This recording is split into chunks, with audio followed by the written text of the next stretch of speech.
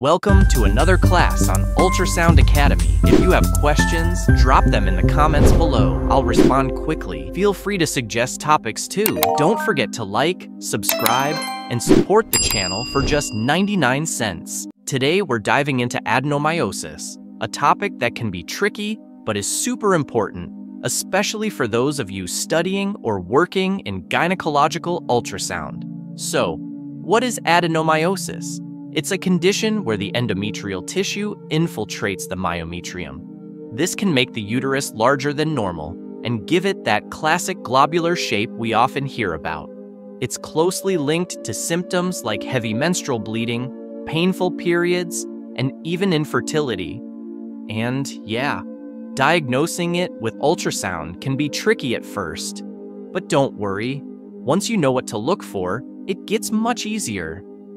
Let's talk about the main ultrasound findings you'll see with adenomyosis. First, let's examine the myometrium, which can exhibit either diffuse or focal thickening. A diffusely enlarged uterus typically points to diffuse adenomyosis. When you notice focal thickening, it's crucial to differentiate between focal adenomyosis and an adenomyoma. Focal adenomyosis involves localized infiltration of endometrial tissue into the myometrium without forming a distinct mass. On the other hand, an adenomyoma is a well-defined tumor-like mass within the myometrium, composed of ectopic endometrial tissue surrounded by hypertrophic smooth muscle. A valuable tip is to compare the thickness of both sides of the myometrium. If one side is thicker, that asymmetry is often a key clue. This asymmetry might indicate focal adenomyosis or the presence of an adenomyoma. The posterior wall is usually more affected in cases of adenomyosis. So, when you're scanning, pay close attention if one side appears irregularly thicker than the other. Now, let's delve into hypoechoic striations and echogenic lines. Hypoechoic striations are fine, linear hypoechoic areas extending from the endometrium deep into the myometrium, often running perpendicular to the endometrial lining. We often refer to them as Venetian blind striations because they resemble the slats of a Venetian blind.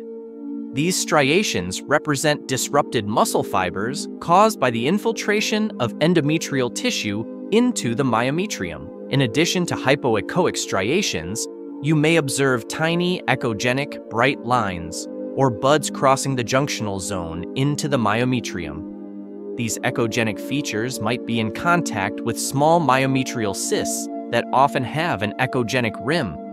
They represent ectopic endometrial glands and stroma within the myometrium. Paying attention to these bright lines or buds can provide additional evidence supporting the diagnosis.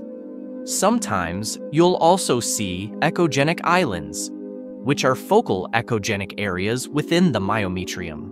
Some of these islands may have a hypoechoic halo surrounding them. These indicate clusters of endometrial tissue embedded in the muscle wall.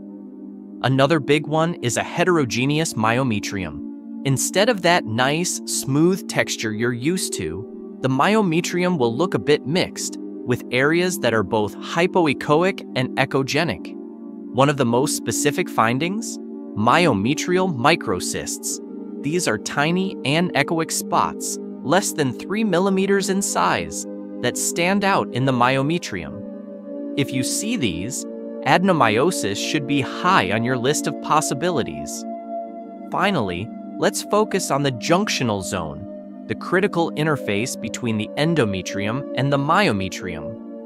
Under normal conditions, this zone appears as a thin, smooth, and well-defined line on ultrasound imaging, a clear boundary separating the uterine lining from the muscle layer. However, in adenomyosis, the junctional zone becomes irregular and thickened due to the infiltration of endometrial tissue into the myometrium. This infiltration disrupts its smooth continuity, making the zone appear blurred or indistinct. When evaluating the thickness of the junctional zone, A measurement greater than 12 millimeters is generally considered abnormal and highly suggestive of adenomyosis, a significant diagnostic clue. If you have questions, drop them in the comments and I'll reply quickly. Don't forget to like, subscribe, and consider supporting the channel for just 99 cents.